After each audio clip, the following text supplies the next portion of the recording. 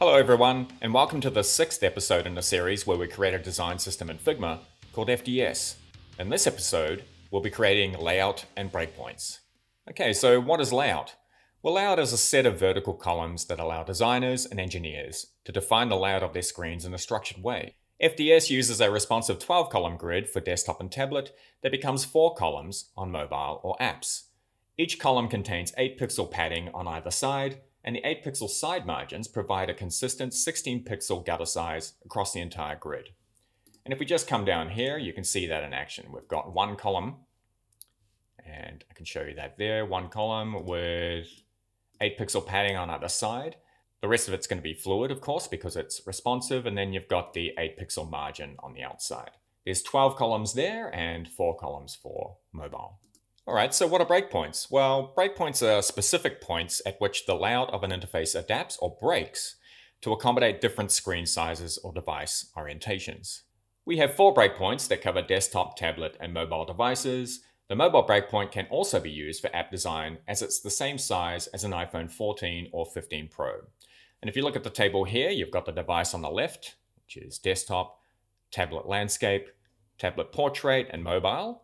Their names, which are t-shirt sizing again, all the way from S for mobile, small, medium, large, and XL up to desktop, and their sizes, which are 1440, 1024, 768, and 393. Combined, we can create variables that snap between each breakpoint automatically, with the only thing left for you to do is change the layout grid. Let's hope Figma updates variables so we can tell the layout grid to change automatically when you switch between desktop and mobile. Okay, let's create our breakpoint variables and layout grids. Let's go and open up the local variables. You can see the spacing collection there that we did last time. Now, let's go and create a collection and call this layout. Inside there, create a number variable. Let's call this XL 1440. And here's a trick I picked up from a community member called Abdul. You go Shift+Enter to duplicate the variable. Thanks a lot, man. Awesome. Now let's go L. Change that to 1024. Duplicate it again. Change that to M and 768.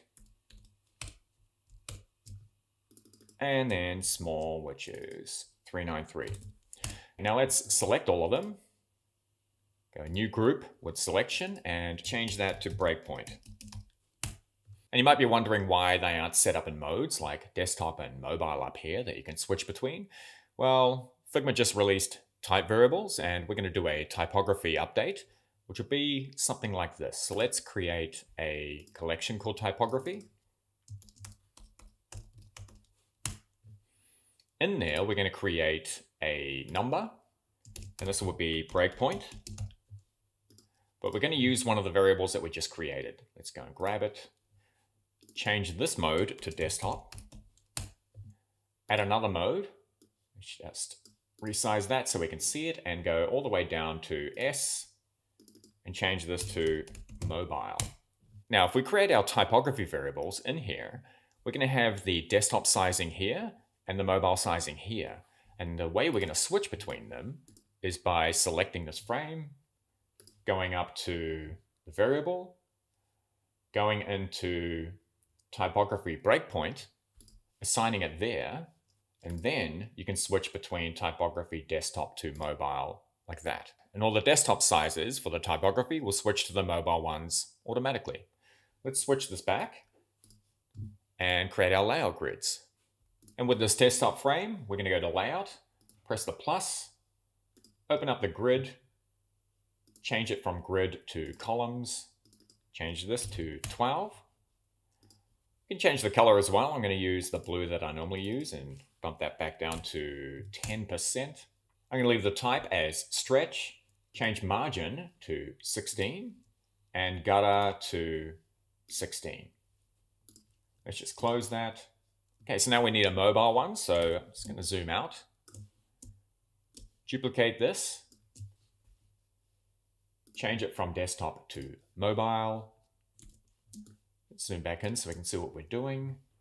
Go over to styles, add another one called mobile, and then go and edit what mobile is. So let's hit the properties, change this to 4, and we're done. And that's it for layout and breakpoints. In the next episode, we'll cover border radius and width variables. I hope you're looking after yourselves and each other, and I'll see you in the next one. Bye.